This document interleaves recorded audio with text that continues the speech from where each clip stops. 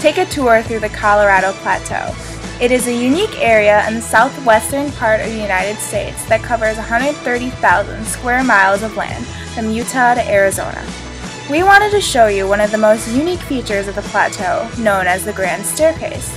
The staircase is an uplifted and tilted layer of eroded rock that forms a series of vibrant cliffs stretching from the Bryce Canyon all the way to the Grand Canyon. Many of you know the Grand Canyon, however, we wanted to show you some of the features of the staircase you may never have heard of, such as Mount Zion and Thor's Hammer at Bryce Canyon. The bottom layer of rock at Bryce Canyon is actually the top layer at Zion, while the bottom layer at Zion is the top layer at the Grand Canyon. First on our tour is Bryce Canyon. It is the uppermost northern part of the staircase and is located in southwestern Utah.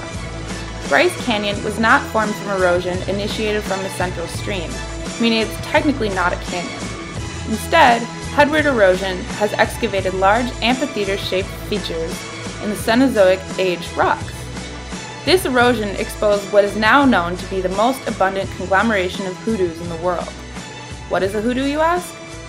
Well, they are tall and skinny spirals of rock that protrude from the bottom of dry basins. They are thicker than pinnacles due to their totem pole-like shape. Hoodoos are formed by sedimentary rock and are shaped by the eroded layers of soft and hard rock. They are formed by mudstone and siltstone, but mostly limestone. In order for a hoodoo to form, it must undergo two weathering processes.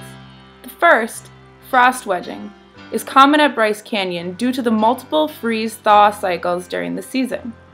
During the winter, snow creeps its way into the cracks of the rocks and then freezes. When frozen, the water expands by 10%, making the cracks even larger. The second part of the weathering process is done by the acidic rainfall on the canyons.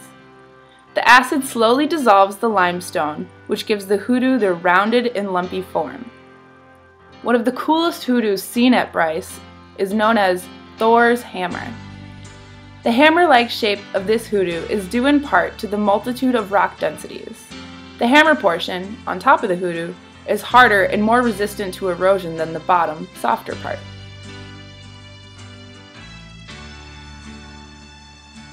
Next up on our tour is Mount Zion, in which we will further explain the process of uplifting. The sedimentation of Zion, which is the deposition of particles carried by a fluid flow, is what created the canyon. Over 275 million years ago, Zion was a flat basin. However, after sands and gravel were eroded from the surrounding mountains, nearby streams carried that sediment into the basin and deposited them into layers. The process of deposition proved too much for the basin, and it sank. After sedimentation, the rock solidified and then uplifted. This is when the earth started to push the surface up.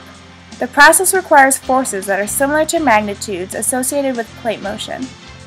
The process can be defined by the simple equation surface uplift equals the uplift of the rock minus exhumation, where surface uplift is the displacement of Earth's surface to respect of the geode, which is the hypothetical shape of the Earth. Uplift of the rock is the displacement of the rocks with respect to the geode, and exhumation is the displacement of rocks with respect to the surface. Uplifting is still occurring at Zion, which is evident with the magnitude 5.8 earthquake causing a landslide inside the park in 1992. The uplifting caused nearby streams to erode into rock layers, which further deepened the canyons.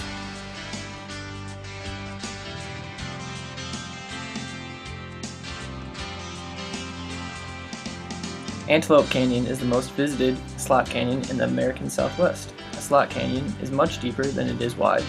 Sandstone and limestone are the most common rock types that form slot canyons because they are easily eroded.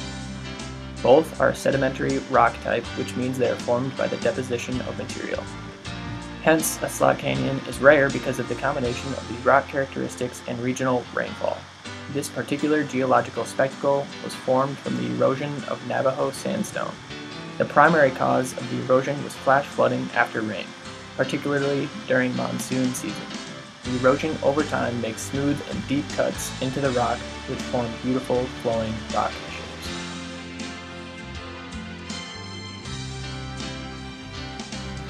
The Horseshoe Bend is a meander found on the Colorado River near Peg, Arizona. A meander is defined as a bend in an oscillating river.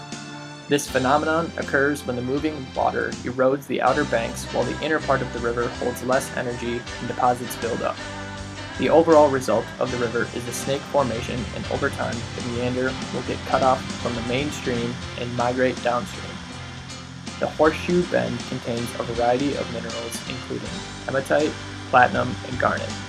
The process of formation is natural and begins when the water flows around the bend in a vortex or spinning motion. The effect increases dramatically over time, and dense, eroded material stays on the inside bend, and the outside bend becomes more vulnerable to erosion. The presence of this obstacle actually helps the stream to reach overall equilibrium. A straight river would be the shortest distance and results in the highest amount of energy per unit length, hereby causing immense erosion and creating more sediment. However, the meander formation provides more length per unit of energy. Therefore, the stream is able to carry away the sediment that it produces. As we've seen in our tour, the Colorado Plateau encompasses some of the most scenic regions on Earth. This scenery exposes magnificent outcrops of sedimentary, igneous, and metamorphic rocks across the states of Arizona, Colorado, New Mexico, and Utah. The underlying geology of this region is ancient, dating back to 600 million years ago. Drifting along as a portion of continental crust some 400 million years ago, the Colorado Plateau was covered by rising ocean waters. As the waters receded, deep layers of sediment in different thickness were revealed.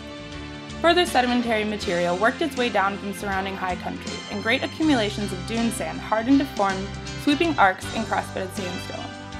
Eruptions from volcanic mountain ranges to the west buried the vast regions beneath ashy debris. Short-lived rivers, lakes, and inland seas left sedimentary records of their passage. Over millions of years, this region has become a mecca for rock lovers and will continue to inspire visitors for generations and generations to come.